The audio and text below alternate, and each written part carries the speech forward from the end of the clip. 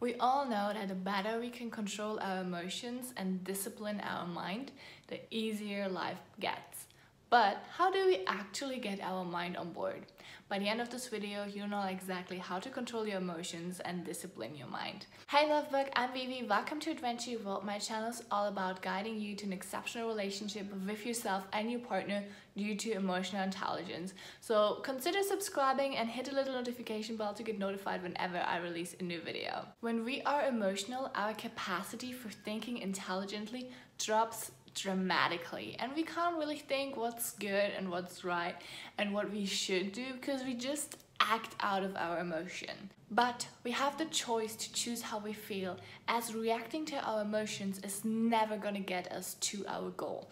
The one thing that is key here is that there's no one size fits all solution. So I'm going to show you a few examples and you just try it out, pick what works for you, and don't beat yourself up if it doesn't work for you. Everyone is different and everyone needs different kind of solutions. So my favorite thing to start with is number one, the cause. What causes the emotion? A lot of times we have special triggers that come up again and again, which can be words, smells, different situations or places that trigger a certain emotions in us. So for me, it's especially airports in third world countries where, you had a long flight, you just get out of the flight, out of the airport, it's kind of hot normally, and you have like all these people like, taxi, taxi, transport, transport, taxi, lady, lady, transport, and it like annoys the shit out of me, like freaks me out, and it's a really like unnice experience for me every single time. So what can I do to prevent that? Normally I try to figure out either like how I get from that place to my accommodation first. Either I have someone picking me up, I'll make sure I know how to get a bus or like whatever kind of like Uber or whatever beforehand, so I'm avoiding all that trouble, and I try to like really ignore it and not having to deal with these people in the airport because they really annoy me. So I'm just trying to prevent that beforehand so I don't have to deal with it. Number two is, where do you feel the emotion? A lot of times we have specific places in our bodies where we feel emotion. So for me, it's like anger or anger and frustration, I feel it in my stomach. But love and sadness, I feel it like in my heart space. So oftentimes if it's hard for us to say, to name the emotion and to really know like, oh, I'm feeling frustrated or I'm feeling annoyed or angry, we can look in our body, scan our body, where am I feeling this emotion? And then over time we learn, oh, okay, I'm feeling it in my stomach, so it's probably more anger, frustration, and not so much sadness. Because oftentimes we can feel anger, sadness, frustration all at the same time, so we don't really know where to pinpoint it. But if we look at our body, we know what's the main emotion here, what's like the core emotion that we're feeling. We can pinpoint it and then know what kind of emotion we're actually feeling. Let me know in the comments below where you usually feel frustration or anger, or where you feel love, where you feel your favorite emotion in your body. And then the third part of it is our mind. What are we thinking?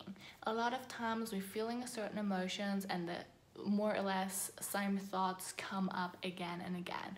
So identifying what we're thinking, what are our thoughts on a certain topic, on the emotion. A lot of times people start beating themselves up with the same things like, oh, I'm just not good at this, I just suck, I'm just not good enough.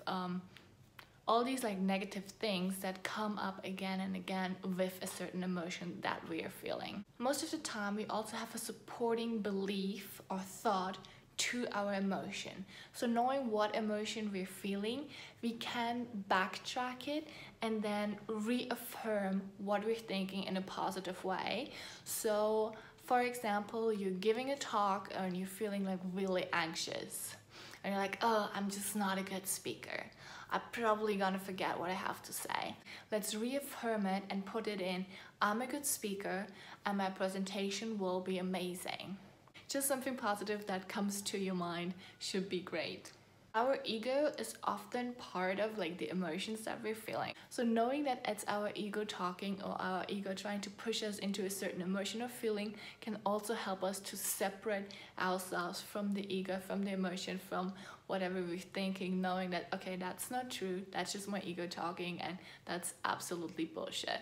So there's two ways to change our feelings and discipline our mind, which is number one, reframing our thoughts and our mind into something positive, which if you're really pessimistic and we always see the risk, can be quite hard at the beginning, but there's always a point to start. So we don't have to become the most positive person overnight, which is really hard, but finding one positive thing in a solution or one opportunity.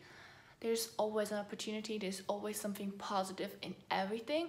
We just have to look for it. So training our mind to look for the positive, for the upside, is an amazing thing and will help us to automatically do that in the future. The more we do it, the more we train it, the easier it gets, just like with everything in life. And the second part is called emotional kung fu. If you've ever heard or learned anything about kung fu, it's not about directly fighting back, but using the emotion or the energy that is brought towards you to reflect back on that person. So how does it work with emotions? Normally we're getting criticized, or we're getting like some feedback that we're not really happy with, and we try to like defend ourselves, to push it back and resist it, and like, oh no, that's not true, I don't even want to hear that. But with emotional kung fu, we take it in and we try to see, okay, what's the lesson in here? How can I learn from that? Asking questions to really gain something from that emotion, thoughts, criticism, whatever is brought towards us. So instead of defending it and like resisting it, pushing it back, we invite the arguments, the criticism, the whatever is coming towards us, asking questions regarding it so you can really understand and hopefully learn something from it. Even if it's just someone else's point of view, someone else's opinion, it's always good to understand what other people think or know, or if they have different ideas, so that we can learn from it. If this video was helpful to you, consider subscribing, as we have a bunch of other and similar videos that can help you too. And also, if you really want to become a master of your emotions, I have an incredible program that's linked in the description below. Go check it out. If you want to improve your communication skills, there's a free training below as well. And if you like this video, share it with your friends and family so they can learn about emotions and how to reframe what we're thinking as well.